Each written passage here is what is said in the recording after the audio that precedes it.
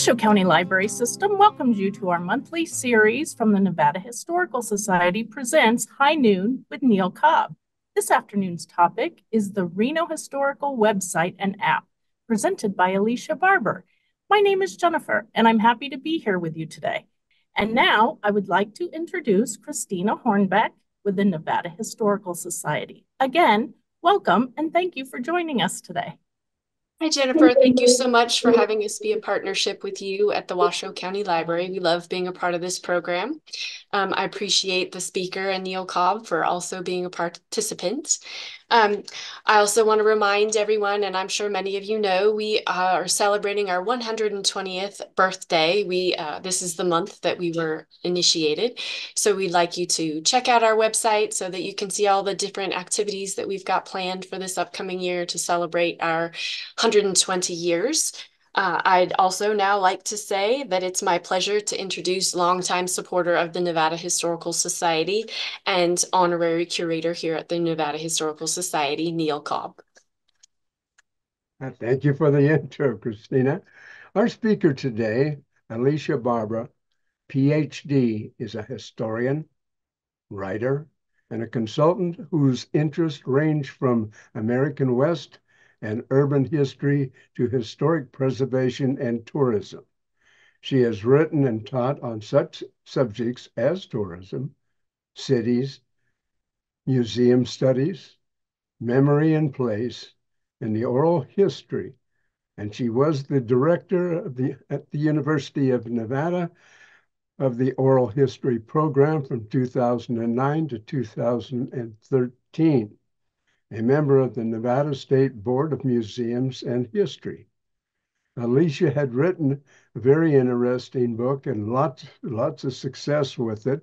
It goes by the name of Reno's Big Gamble, and you want to check it out. She also writes for a wide range of publications, curates and consults on public history projects, and appears regularly in public forums as an expert on history and cultural tourism in Northern Nevada. She and a member, and I think a chairman of the Reno Historical Resources Commission and of HARPS, and that, of course, is Historic Reno Preservation Society. Alicia earned her doctorate in American Studies from the University of Texas at Austin and lives in Reno with her husband and daughter, but is now a Nevada treasure. High Noon welcomes Alicia Barber. Thank you so much for that, Neil. Neil was one of the first people who I ever met in Reno, and it's more than 20 years ago now, which is kind of hard to believe, but I've been here since 2003, and Neil has just been such a treasure to me as much as he is to the rest of the community, not just for the breadth of his knowledge, his expansive knowledge of Reno's history, and his incredible photograph collection, which he's so generous with, but just for his kind heart and his just incredible enthusiasm about sharing what he knows. So thank you so much, Neil. It's such an honor to be on this series with you. The Nevada Historical Society has been fundamental to Reno Historical and so many more of my historical projects since the beginning, as has the Washoe County Library. So I'm very, very grateful to be here today, talking about Reno Historical, which we're talking about celebrations and birthdays and anniversaries. Reno Historical is celebrating its 10th year anniversary this year. And again, this very month, it's a great month for historic preservation. May is National Historic Preservation Month, and it is observed as such in the city of Reno also. So it's an exciting time for history. I feel like there is a great and growing interest in history locally, as well as nationally. And we're always trying to find new ways, new platforms, new avenues to try to reach as many people as we can with historical information that is meaningful to them and that they can use as they move forward in their lives and in their communities, connecting to the places where they live and connecting to each other over that shared history and heritage, even if they are, like me, not native to the place. Although I do feel like a Nevadan, I know I'm a neo-Nevadan, having been here just a little over 20 years. I want to start, I'm going to actually show you Reno Historical, and we will be walking through the website version today, and I'll be sharing my screen in a little bit. But before we get to that, I wanted to give you a little bit of background about Reno Historical and how it came about, and why, and who was responsible for it. And then we're going to spend a lot of time looking at its content, which we've been adding to at a regular beat for the last 10 years. So it began in 2014, launched officially, but we had been working on it for several years before that. And I want to tell you kind of how it first came about. I moved here to Reno in 2003 to teach at UNR, teach history and core humanities, and taught, as Neil mentioned, Nevada history, Western history, the history of cities, the history of the American West, and had written my dissertation about Reno, which became my book, Reno's Big Gamble. But I also taught a course, I created a course called Public History. And public history is something that I had grown very interested in from working for the National Park Service during a few summers when I was in graduate school. Public history is dedicated to working with the public to produce history for the public.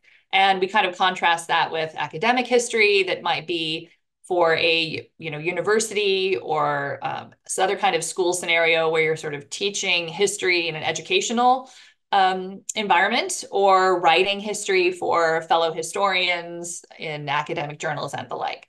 Public history is intended to work with communities to produce history in ways that they can easily access. And it's everything from websites, which is what we'll talk about today, and digital history, to historical markers, historic preservation, oral histories, projects, events, things that happen physically in communities. So I moved here in 2003, and being a historian and being someone who had been here a couple years before that, doing research on Reno, I was struck really immediately by how little I could learn about Reno's history just by walking around. Especially in its areas that were so clearly historic, the downtown core. Buildings that I came to learn were the Riverside Hotel, the Washoe County Courthouse, places that didn't have a historic plaque or any marker that would tell me what they were. And knowing that through work with the National Park Service and other work that I had done, the easiest way to get people to appreciate the history of a place is to have something directly in front of them. And so that was something especially noticeable at the university where I was teaching, which has as its heart a National Register listed historic district, the historic quad and the buildings around it. But nothing was marked there, even on the outside, to tell you that. So that was something that I was getting more interested in, helping the community learn more about the history more quickly. My students were interested in that too. So I started to work with Donnie Curtis, who was then the head of special collections at the UNR libraries.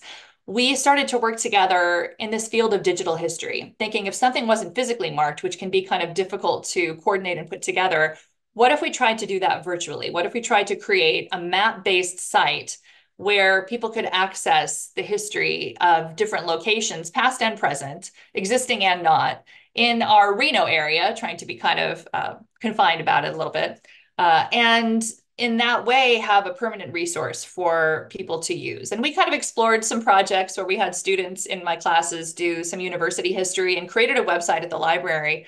And so we got a start, but we realized we needed more help, and we probably needed to use a platform that existed that we wouldn't have to create ourselves, not being digital experts or coders.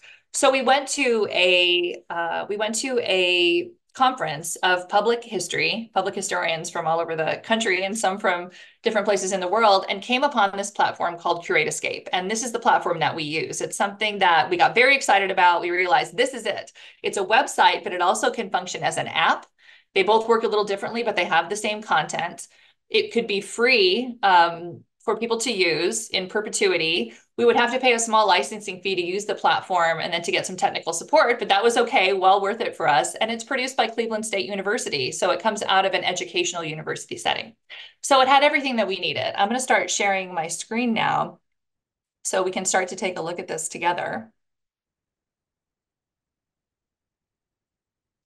This is the homepage for Reno Historical. It's changed a little over time, and I'll talk about some of the upgrades we were able to make. And you can learn a little bit about it by going, just kind of scrolling down.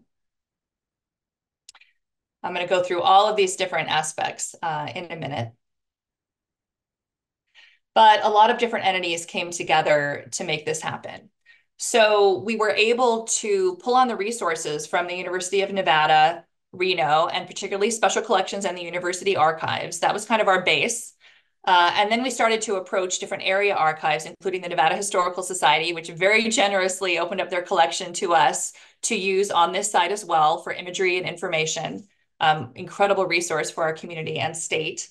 And then private collectors such as Neil Cobb and others in the community who have been collecting photographs and maps and materials for a long time. We have a whole list of private donors who have allowed us to use their materials for free to put on this site. We also got some grants from the state libraries, from Nevada Humanities. We got some more grants later that I'm going to tell you about a little bit later, and other sponsored projects that have given us a lot of funding. So it's been something that has been added to over the years, and we have got a lot more funding through the years to do. But with that basis, always in education and always thinking about education to the broader public. We thought of many ways that a site like this could be used. And I'm going to click on the top here to the map first to kind of show you what terrain we cover. It's really like a 30,000 foot level at this point, because we have some far-flung sites that I'll talk about that are actually outside of city limits. We did a little bit of cheating because we're mostly focusing on Reno. But as you zoom in, there's a zoom function, and it allows you to start seeing how many sites we have and where they are located. So being able to use the website allows every entry to have its own distinct URL, its own distinct email address. So people can link to a specific building, even to a specific photograph within the entry for a building. They can share it on social media. They can embed it in online stories. Media are often using these links and these stories, and so they can link directly to it, which is great. You can plunk around on the map, and you can just be in a specific area if you're interested, and trying to see what is in an area around you. Click on one of these numbers. Here's a site that no longer exists. Most of the sites are still standing, but we have a lot that we're calling site in parentheses, which means this is the site of this building, which is no longer standing. We probably are going to start adding more sites to try to populate this with the history of places that are no longer there. But we do have a good solid number, especially of well-known places, the Mapes Hotel, the historic Virginia Street Bridge, some of the older, one of the older arches that's gone. But this is showing you, okay, this is on the site of the current downtown post office that isn't actually the post office anymore, but it's the historic downtown post office that now has the basement and stores in it. But, this is where the Carnegie Free Public Library was. This was the site. And so every entry has a number of components. It will tell you in that initial title whether it's a site, or if it doesn't have the word site, that means it's still standing. We've given it a historic name. Often, buildings change use over time. For the most part, it will be the original name of the building, but sometimes it will be the most popular or enduring business that was on that site. So it can change a little bit, but we try to cover all those things within the body of the text. So we'll have kind of an initial photograph that shows you kind of the basics. And then these entries are anywhere from, sometimes they're as short as 50 words, but we try to make them at least a couple of hundred, up to about 400 or 500 words tops. We don't want these to be extremely lengthy. We want them to be readable. So we're trying to give you a background. We don't usually post the sources here, but these are extremely vetted. And so I work as the historian and the manager for these, and have all of the primary sources and documents that we use for reference. But this will show you, in this case, the Carnegie Free Library. That was Reno's first public library. It was on that site right by the river. Each of these photos you can isolate, and you can then look and read the caption. Whoops, I went too far. And you can scroll down and learn more about it. Here's Andrew Carnegie, the philanthropist who ended up giving money to communities all over the world, well, all over the country, for free public libraries. We have some historic newspaper articles often that we have from clippings files or microfilm or other sources.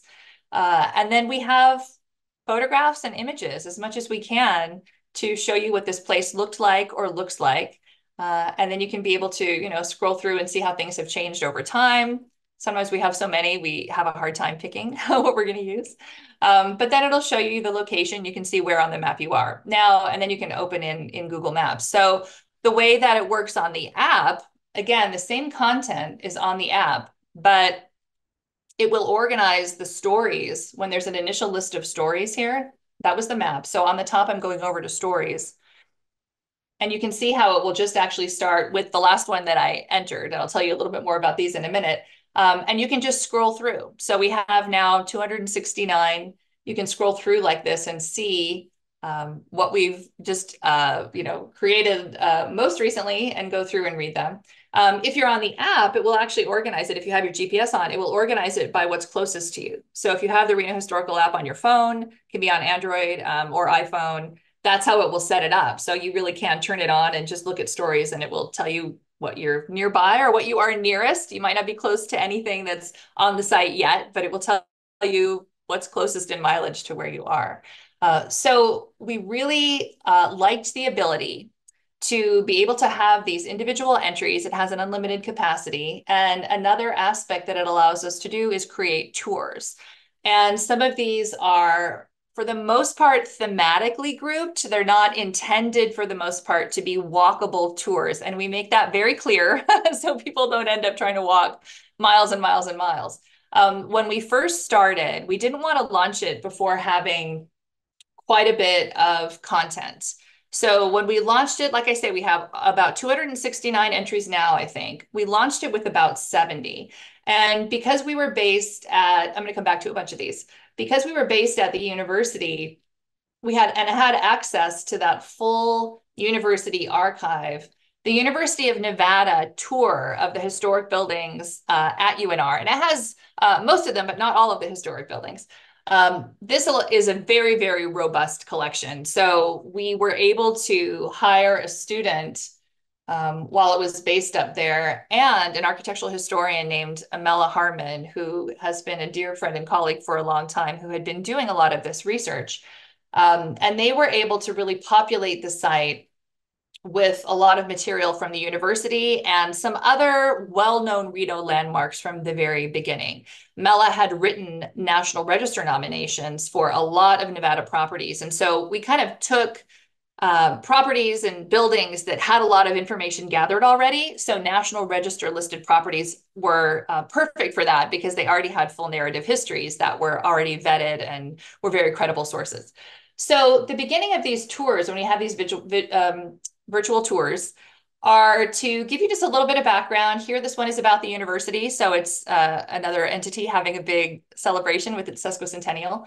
A little background on the university, founded in Elko, when it moved to Reno, and some of the key aspects of its development, but not too long, right? And then it says here, this tour is arranged by chronological order of construction, not location. So don't try to go from one to the next to the next. We did it from the oldest building, Morrill Hall, the original building on campus first. And so you can go through here.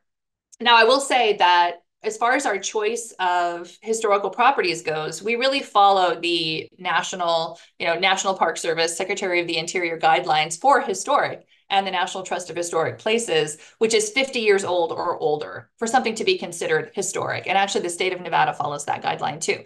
That doesn't necessarily mean historically significant, but it's kind of the first cutoff point is 50 years ago. So we try to start with things that are older than 50 years ago. It's of course a moving target. We're up to 1974 now, which is hard for some of us to believe. But that's kind of where we are. So, anyway, we kind of do a lot organizing chronologically. People are often very interested in what some of the oldest things are. So when you look at the Morrill Hall entry, for instance, you can see how it was just alone on a lonely hill up there. And so we have just a little bit of the history, and then some pictures through time that show us what it looked like and how it changed. And there's so many photographs of Morrill Hall up in the UNR archives, but we can see a view from the original entrance to the university here. And a lot of the other buildings that are no longer on site, but surrounding Morrill Hall. So that's one of the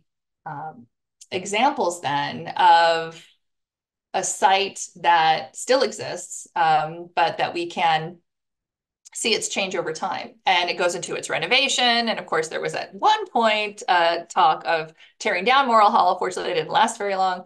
But you can see under the tour, when you're on a tour here, I'm over on the right, and I can just go to the next property on the tour. And so the next one on that tour, the next chronological in age, second oldest building on campus is Lincoln Hall. And so that's the way that the tours look, is they allow you to kind of flip through in that way. Some have audio and video. This one, I'm not going to play this one, but this one has some audio of Dr. James Hulse, who has just been an incredible supporter of every historical project, passed away recently, a great loss. But he lived in Lincoln Hall as a student and was remembering what that was like. He was, of course, a professor in the history department for decades. So you can just go through and you can kind of see all these things. Now, one of the fun things I just want to point out about the tour here of the university is that when we had a student, she was going through a lot of the different materials that they had and came across some old historic video. So that's another thing that we have here. I just mentioned the audio with Dr. Hulse, but there are also some videos on the site. And so some of them are historic, some of them are a little more contemporary. But for instance, this is the entry for the university quad, which is itself a historic place. And it was the site of many traditional activities, one of them being cane rush. So our student put together little videos that show you, that kind of set it to some music. But this is kind of an incredible video.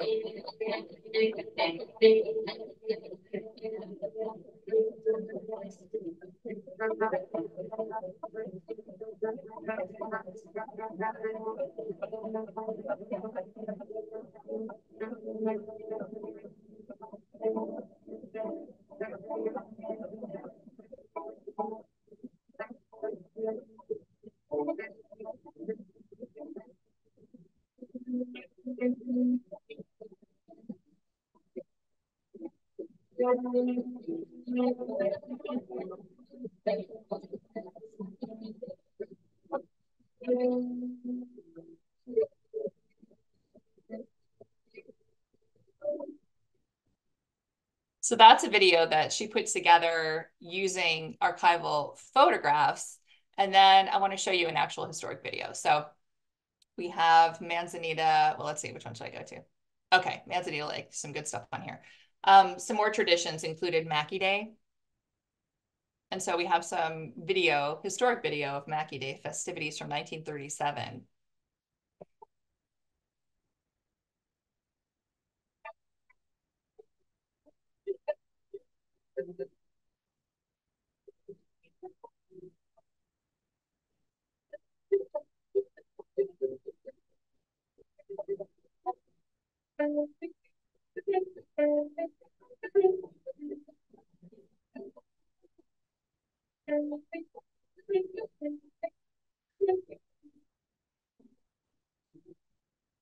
These are a lot of fun, so I'm not going to watch the whole thing, but you can kind of go through and kind of see. And of course, people used to swim and canoe and do all sorts of things in Manzanita Lake, the man-made lake up there at the university. So we launched it with the tour of the university. So that now has a number of entries. Let's see. I think it's up to around, we keep adding more because, yeah, there's 20 locations on it now, but there are more things that fit within that 50-year category now. So we keep kind of adding to that one. We also have a wedding and divorce tour. That was something that Mella Harmon herself specialized in, the history of the migratory divorce industry here. So we decided to put a tour together called Tying and Untying the Knot, and have landmarks that relate to the wedding industry, which we explain here started in 1905, 1906, and went through the 1960s when Reno was known as the divorce capital of the world. So here we can kind of group together sites that are individually throughout the site, but we group them together for these tours. So they include the courthouse where people would actually get their divorce, places like the Riverside Hotel, where they could stay, the historic Virginia Street Bridge, which is known as the Bridge of Sighs or the Wedding Ring Bridge. There is a video there, we'll see if we have time to get back to it, where Neil Cobb and Mella Harmon were actually talking about the is it a myth or not idea that people would fling their rings, their wedding rings, into the Truckee River off the bridge. And Neil confirmed that yes, indeed, he and his buddies had found many rings underneath the bridge in the water in the years when they were young. So this is another way of trying to pull together a bunch of different entries and show us how they fit together to help tell a broader story. And that was something that was very important to me, is that we have context. So each individual entry, you know, has its own context, its explanation for what that building is doing there. But these tours are allowing us to kind of give them together a bit more of a historical heft and tell a story, because this is really about trying to tell stories. So we put together a couple other tours from the beginning based on some of the entries that had a lot of information to us, like those National Register listings and such. And so one of those is the schools and education, where a lot of people are aware of the Spanish Quartet group of historic elementary schools that are in a mission revival style. Mount Rose Elementary is the last one that's serving as an actual school, but the McKinley Park Arts and Culture Center obviously is the old McKinley School. But we go even back further, the historic Huffaker Schoolhouse that's now on Bartley Ranch in Bartley Ranch Regional Park. Some that are no longer there, the Bishop Whitaker's School for Girls that is on the site. It's now Whitaker Park, but that does not exist anymore. So it's kind of the schools and education tour. We put one together having to do with religious landmarks. So those are some of the early things that we did. So we kicked off the site in 2014. The city of Reno held a wonderful event for us at the Lake Mansion. And we encouraged people to take the first tour that we had created on here that is still just a terrific tour available to people, which is the historic riverfront walking tour. So we kicked that off in May of 2014. And the idea is that this is actually a walkable tour, and that it goes in a circle and you could catch it at any point along this. And then you can, if you click on the little map icon that's at the bottom right of the tours like this, you can see where those sites are all laid out. So that is a quick way to tell whether this is walkable or not. So this is what you can see here, is that this is a pretty, you know, generally pretty walkable. The Lake Mansion is a little bit up in elevation, but the rest of it is really right around the Riverwalk, because this is, of course, where, you know, Reno's birthplace, really, with Lakes Crossing, that predated the city of Reno's founding. You know, was centered here around the river. So that walkable tour is a great resource that you can go on, you can take people on, that will tell you a little bit about, you know, the background of these buildings that are here, including starting at the post office, which, as I mentioned, was the site of the Carnegie Free Public Library. You can then check out the Pioneer Center for the Performing Arts. You can cross the street to the Washoe County Courthouse. And then next to that, the Riverside Hotel. You can see the site of the Virginia Street Bridge. Keep walking along the river to the Trinity Episcopal Cathedral, up to the Lake Mansion. You can come back down and see the beautiful Regina Apartments, the cute little, still vacant apartment building that's right next to Park Tower, but we've been assured will be preserved. Wingfield Park, you can cross through Wingfield Park, go over to the 20th Century Club that's up on First Street. The First United Methodist Church is on West. Across from that is the Colonial Apartments, which is undergoing a renovation now, but we have been reassured is going to be just fine. It's undergoing an interior renovation. We have the Masonic Temple building. That this is one of those situations where we have the Masonic Temple, okay, not to be confused with the Masonic building that we unfortunately lost that was up on Commercial Row. But this is an interesting example of a building that, oh, you say it's there, it doesn't look like that at all. Well, it doesn't. But this was the site of the Masonic Temple that was built in 1905. But today, it actually had an unfortunate fire. And it has been replaced by the building that is much more familiar to us, which is still the Masonic building, but now it looks like this. So in this case, it's still there. We didn't want to say site because there is a Masonic building. So this really kind of tells you the whole progression of that site. and how it's changed over time to a different building, but with, you know, the primary tenants and its function for the most part remaining the same. And it always has had commercial entities on the ground floor and other entities, like now we have Bruca Theater, right? So then you can kind of continue through and you can see the Mapes. You can learn about that. You can actually watch the very sad video of its demolition, which no matter how you feel about how that building might have been saved or maybe not been saved, it was a very, very important building to the community. And so we have the story of the Mapes here. We have pictures from the interior and the exterior, and you can see how that changes over time. And then kind of continuing here, we end up with the original City Hall, which was on the site of the current City Hall parking garage. And we have a couple of we actually have 3 city halls on Reno Historical.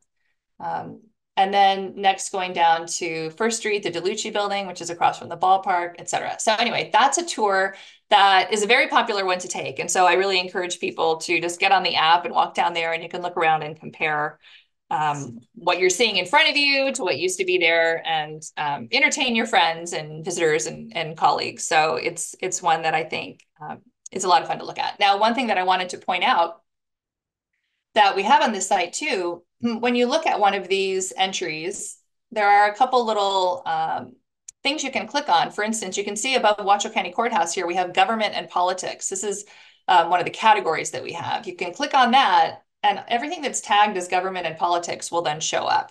So things will usually have a main subject like that you can click on if you're interested in some category. This is showing you fire stations, people who are connected to government as government figures, city halls, you know, county buildings, things like that. So those are subjects.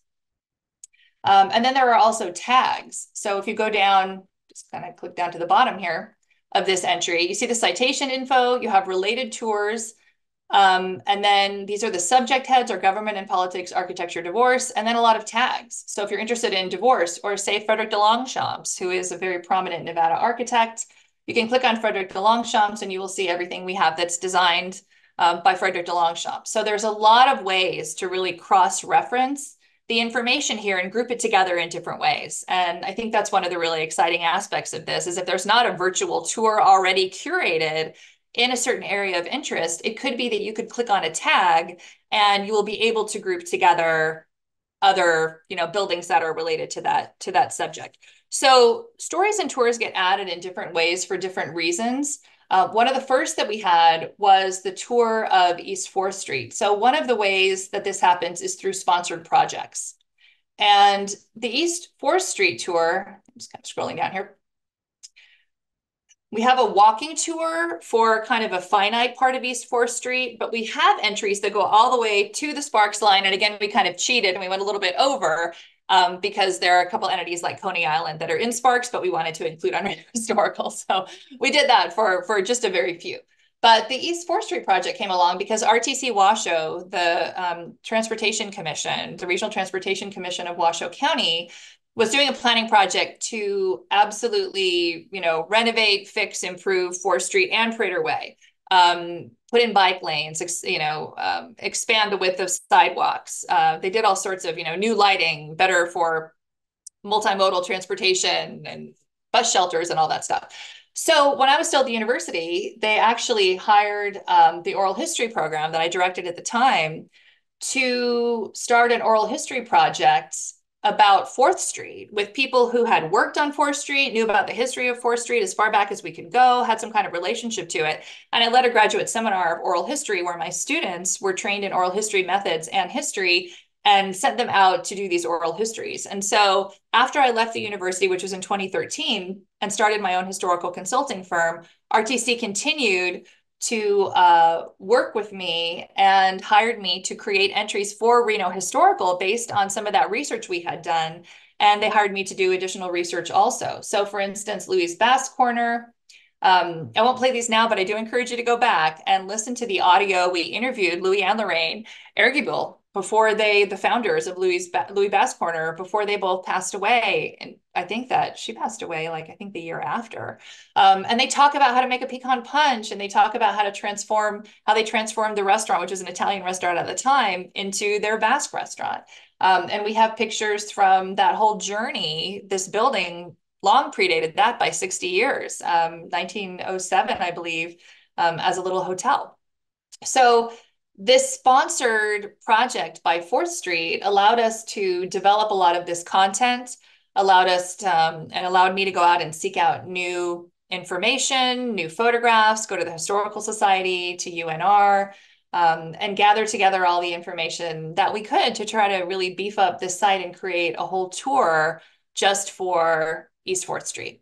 And then several years later, we actually did the same thing for Midtown. I worked on a project that was, again, planning for the RTC Washoe, were planning their whole project to redo Virginia Street, really through Midtown and all the way up through the university. So they, again, hired me to do research that helped them determine what was historically significant along the route, make sure they were being sensitive to that sort of thing.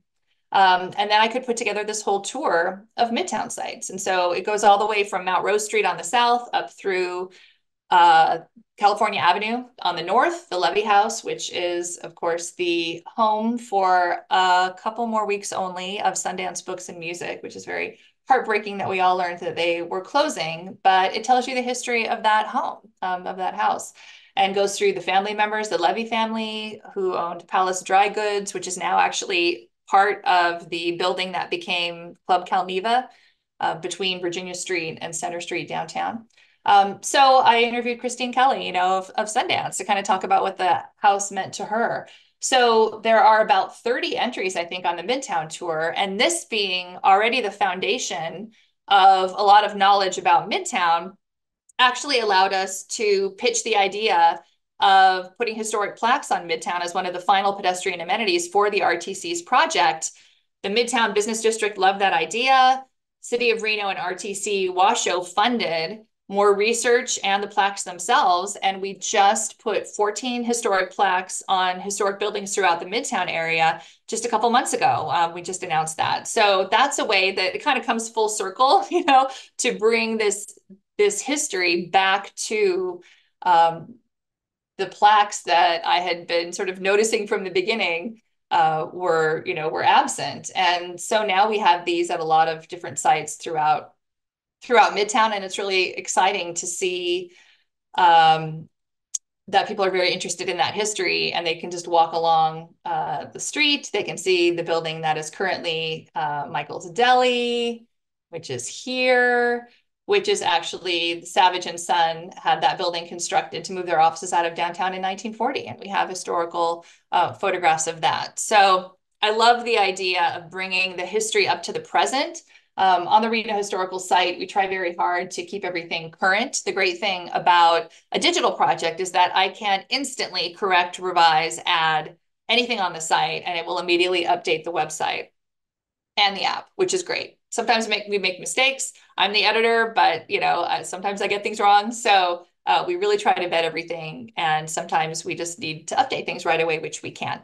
So I'm hoping that historic plaque project is just the beginning. In the meantime, the city of Reno did start their own historic plaque program based on funding. And so there are some plaques now in Pioneer Center downtown, on a couple other locations, and then through Midtown. This is one of the first areas where we have them in kind of substantial numbers.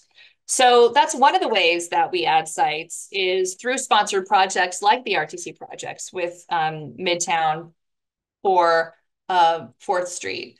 Another way, another reason that we add sites onto this, including full virtual tours, is when some sites are threatened. And that was one of the main reasons that we were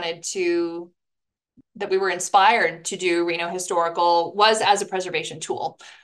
Sometimes when something immediately appears threatened, and that's usually what happens, is that it kind of comes out of nowhere. People will often say, why didn't you do something? If you really wanted to preserve that building so badly, why didn't you do something earlier? And often it's because we didn't know it was threatened. These buildings are generally although not always, but privately owned, and people can really have no idea what people's intentions are for them. So in a way, one of the things we're trying to do, obviously, is educate people about these historic sites and places proactively through the majority of the site. But sometimes when there are some that are threatened immediately, we really try to get entries up really quickly so people can start linking to them, learning about those sites. They can link to them in media, articles, anything that's online, on social media, to try to spread the word. And so the University Gateway was, of course, the area between Interstate 80 and the main university campus. It started at 9th Street, traditionally. Lots of historic Victorian houses in there. And so those were purchased by the university, and the preservation community was trying very hard to get the university to keep them in place, if possible, reuse them, make a little retail district or something like that. And then if not that, then try to get these relocated. So Deb Hinman had been the person who had led for the Historic Reno Preservation Society, the university tour for many years. And so the hub of a lot of this information is from her. So we put up this site when it was not in memoriam. It was just the site of the University Gateway to try to draw attention. A wonderful contemporary professional photographer, Emily Nahara, has had these beautiful photographs of the houses that mostly dated, many of them, to the 1890s. We put them in historical context. We had some, photographs if we had them available, newspaper articles, again, how they had changed through the years. And so once the buildings there were either moved, in some cases, some were relocated, and you can see on the tour which were relocated and which were not. Some are sites, some have been relocated. Then we kept the tour in that place, and we called it in memoriam, because people really are interested in thinking about those buildings all together. But when they have been moved somewhere else, we do say in the site that this was moved to this other location, and that's where you can find it today. So preservation concerns are often a reason that we've added tours, and we will keep, we keep the buildings up, obviously, on the site. In 2019, Reno Historical moved administratively to the Historic Reno Preservation Society. And there were a couple of reasons for that. The university special collections, Donnie Curtis was sort of moving along. They were focusing a lot on their archival collections. And it became a good time to move it out of the university and into the community, but specifically with the Historic Reno Preservation Society, because there are so many overlapping, joint, collaborative efforts that we had already engaged in, but we have the same mission, which is education. Education about history, about historic buildings, and also the effort to try to preserve that history, those stories, but also those tangible buildings for future generations. And so it has been an incredibly fruitful collaboration that began in 2019. It provided more stability and also a better ability to kind of coordinate with a lot of educational and preservation related activities. So a couple of things that we added right away under HARPS were what's sort of one of the most popular tours, which is Mansions on the Bluff. You're familiar with the mansions, at least the large buildings. They're not all mansions. We sometimes like to call things mansions here that aren't really mansions, but they're really big houses. So on California Avenue, on Court Street, on Elm Court, in the area up there in the Newlands Heights area, that is an area that a lot of people are interested in, because they just see those buildings and wonder what they are, and there's nothing on the outside to tell you. So the longtime tour leaders, Donna and Paul Erickson and Zoanne Campana and others, helped with giving us the research that they had available. They took new photographs of these buildings, and you can go through and you can walk around. It's not too far to go to see all of them, but that's of great interest. And so we were able to do that. Another tour that we added through HARPS was an initiative that HARPS has been doing, which is the watch list. And started a watch list that is not necessarily, these aren't buildings that are necessarily threatened right away. We're just keeping an eye on them. Maybe they are vacant or partially vacant. They seem to be, in the crosshairs maybe of some development that's going on, and we don't know what's happening with it. So some of these have already been kind of moved around a little, but the Benham Belts house, you might have heard of more recently. We think that it may be at its heart the oldest house, definitely the oldest house on the original Reno town site, but perhaps the oldest house in Reno city limits that was built when it was Reno. And I say that because there are some ranch houses that are in the area that probably predate Reno, but they weren't in Reno at the time. So the Ben and Belt House over on West Street. And this actually came about because Jenny Kane, who was a Reno Gazette-Journal reporter, asked me, she wanted to do a story about it because Jacobs Entertainment had bought all the land, a lot of the land around it, and it's just this little loner. And she said, what do you know about this? And I said, well, I know a little, but not that much. And because of her, I took a really deep dive into the history of this house and then made those conclusions. You know, having looked at, these are Sanborn maps, these are old fire insurance maps that show you the footprint of the city at any given time. What's yellow on them is wood, what's pink is brick. Blue is stone often. This is an irrigation ditch kind of going through the area. But we're able to look at these maps all the way back to the 1870s. And then we have other research too. People always ask, how do you find this stuff out? City directories, historic newspapers, US Census records. All of these Sanborn maps are available free from the US Library of Congress. There are all of these ways that we cross-reference information. Washoe County has done an incredible job of putting historical records online. So the Washoe County Recorder's Office is a place where you can search through. It's a little tricky once you, but once you figure it out, you can find original property deeds all the way through the 60s that stem back to even prior to the founding of Reno in 1868. So we have all these types of things at our disposal to really try to piece together the history of places. And of course, Jacobs Entertainment decided to sell that house to someone who would take it away and move it off site. And so I think they have decided that. I'm not sure exactly where it's going, but we've been reassured it will be preserved somewhere, I think within the city. But that was really why we had that created. But the watch list just has other buildings that, okay, the second floor, this is a downtown building, it's second floor, or it's even more floors than that have been vacant for a long time. Vacancy is the worst thing for preservation, right? You need to have a building in use to know that it is being cared for, people are looking at it, it's being up, it has upkeep and everything. So we have a lot of buildings on here that the Historic Reno Preservation Society just keeps kind of updating this watch list every year. But it allows you to have a good look at like, what are the preservation people, a little concerned about right now, whether it's the freight house that's right next to the Greater Nevada Field, or the First Church of Christ Scientists, which is the Lear Theater, of course, owned by the city of Reno now, but it's vacant, so we're keeping an eye on it, right? That's what that list allows us to do. Other tours that are on here that we added include the list of the Reno Register of Historic Places. And that is something where I just have to keep kind of catching up to the city because they're doing such a great job adding more buildings to the Reno's city register. We have a lot of buildings that are on the National Register, but the Reno City Register, they've been kind of adding more and more. Just in this year, I think there are 4 that were added. So that's something that we work in close collaboration with the city of Reno to try to keep up to date. Other things that we have been doing is recognizing the need for more diversity. It is something that you cannot study the history of Reno or of Nevada in general and not see that we need to have more history of underrepresented communities firmly in our mainstream narratives about history. And so a project that came out of work that I was doing with the State Historic Preservation Office in 2019 on African American history throughout the state led to a collaboration with the nonprofit organization Our Story, Inc. to do a virtual tour of Black Springs. Black Springs is in unincorporated Washoe County, but it's just a couple miles north of Reno, and there's Reno, actually city of Reno kind of surrounding it due to some annexations. So we figure it's close enough, right?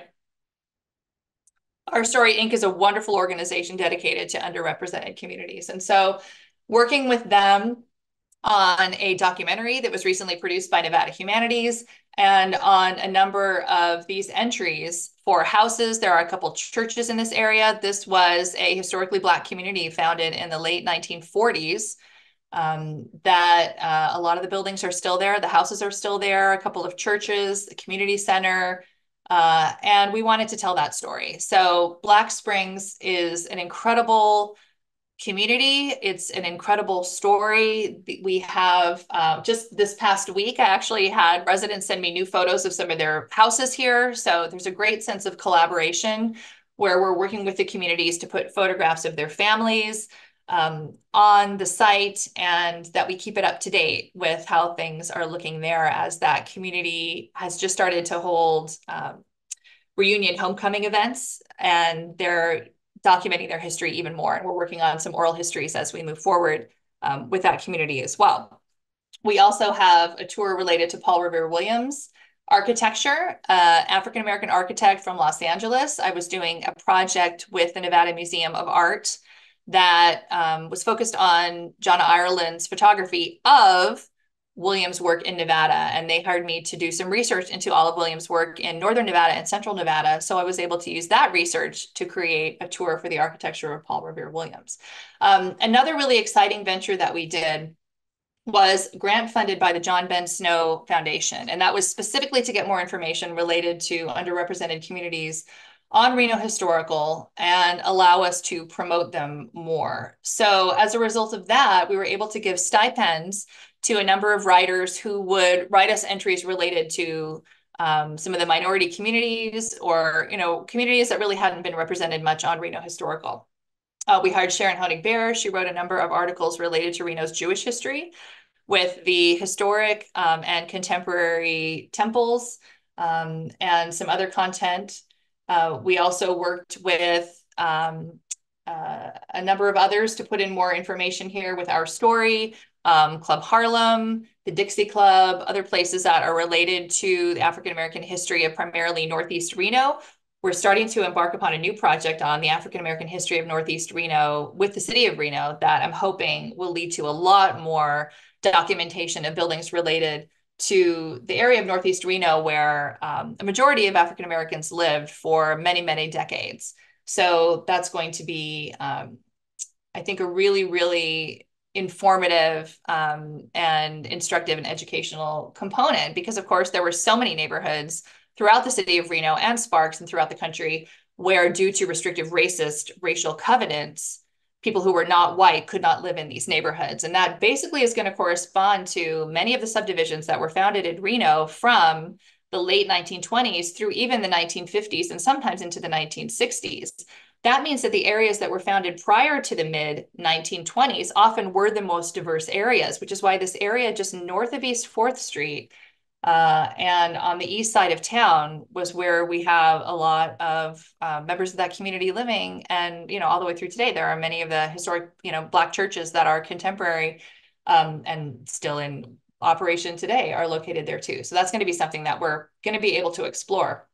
Some of the histories that we try to explore in this component and with that grant don't have any photographs, So again, we're trying to be using these Sanborn maps and other historic materials to try to show the story of, early African-American landowner Martha Jackson, who lived in a central part of the Reno town site and was offered, I think, $12,000. She actually made the people who were trying to offer it bump up their price and offer her more money because they wanted to expand the business district, and she lived on the edge of Chinatown. And this was on the corner of 2nd and Center Streets. So we know where her house was. We could identify that through these maps. She's buried up at Hillside Cemetery. And we have newspaper articles that kind of show us how she was offered this money and she held out for more. And this was the building that they wanted to build. This was the Oddfellows building that was then constructed on the site of her house. She got a lot of money. She retired. She sort of moved over, I think, to Sparks after that. This was originally a 5-story building, the Oddfellows building. The top 2 floors burn off in, I think, 1940, early 40s. And this is what it looks like today. That's another building that has a lot of vacant space in it. So that's another one that we're kind of keeping an eye on to think about what else could happen inside, in that building to revitalize it.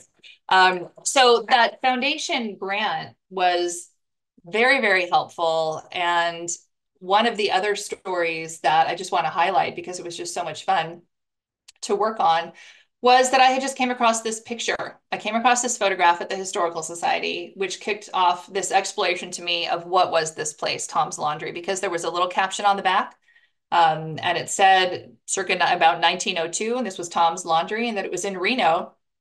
So using all of our tools that we have, I could look up newspaper articles, city directories, find out who this person was, and find out that, yeah, he actually had his laundry next to Martha Jackson's. He similarly was offered a lot of money because this is what happened with Chinatown. This is what happened with anybody who was in a minority population, is that the mainstream population of Reno kept wanting to move them further and further east, sometimes violently and with a lot of force, as happened with Chinatown. But even individually, just to buy people out and keep expanding the business community. So there aren't any remnants of this that we can see. So we have to reconstruct these stories, and we were able to put it all together. He sold this corner lot, which he bought for $3,500 for $15,000. It's just a remarkable story, again, of a member of an underrepresented community kind of taking advantage of the capitalist society here. And we think one of these men must be, he was known as Tom, but I think he was generally called Suwa or Washoe. Sometimes you have to really deal with the fact that people have different names in the newspapers and through other coverage. But I just really loved working on that one. And the fact that there was such a wonderful photograph of it gives us the initial clues to dig a little bit deeper. So just to kind of wrap up a little bit here, sometimes someone is just asks me a question, do I know anything about this building? And I tend to have a lot on my computer, and I can actually put up a site or a story really quickly. There are a couple of buildings, for instance, the Oxbow Motor Lodge is in Midtown. It's just reopening now as the best bet, as kind of a very upgraded spa like motel. And so I put up an entry for the owners of that who hadn't really been aware of its history. And so now we have it kind of defined there who built it, that it was the Oxbow Motor Lodge.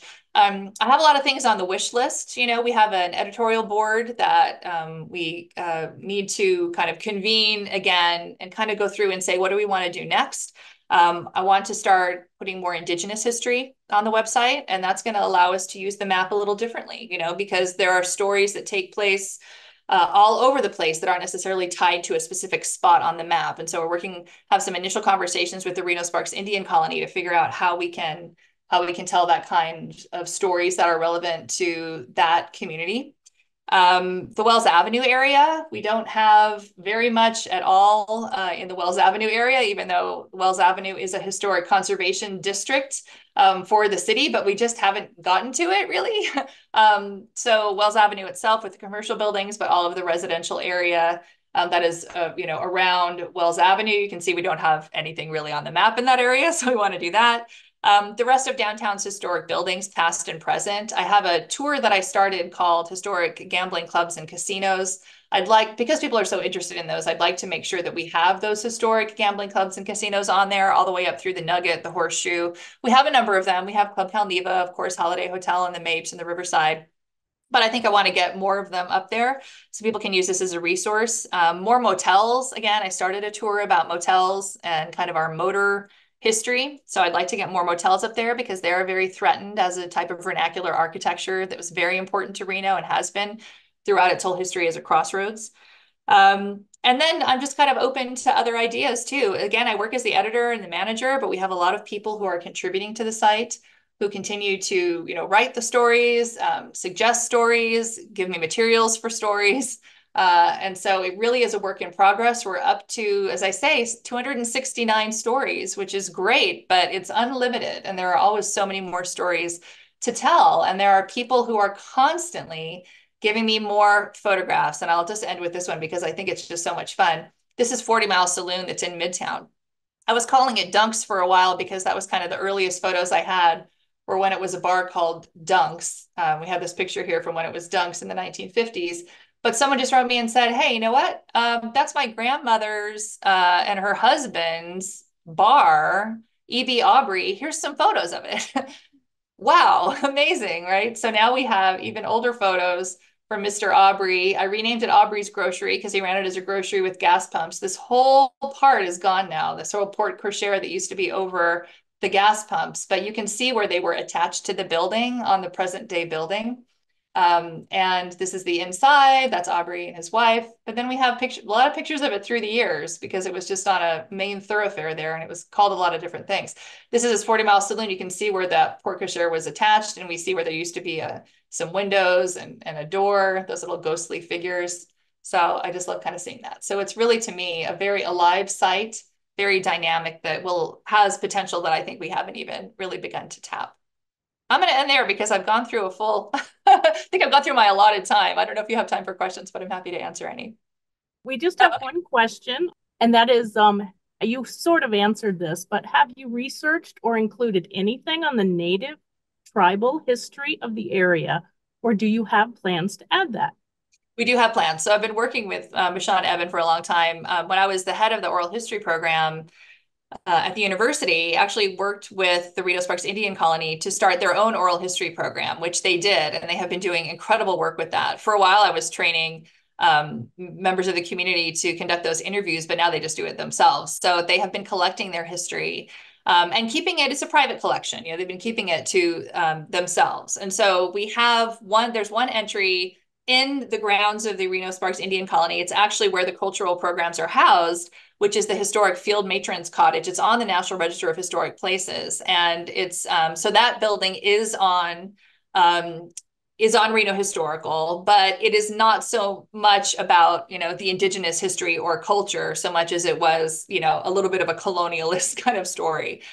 So we have that on there, but we have ideas to talk about more. And I think that these will be not so much placed on a building, on a structure, but we'll talk about how we can, you know, use the landscape and talk about the meaning of the river and different spaces and of, you know, different resources that were available in this area. So yes, that is a plan. And we just have sort of tried to figure out how do we break this structure a little bit of these pinpoints and think a little bit more about how to use the map in a different way. So thank you for that question. It's going to be a really exciting stage.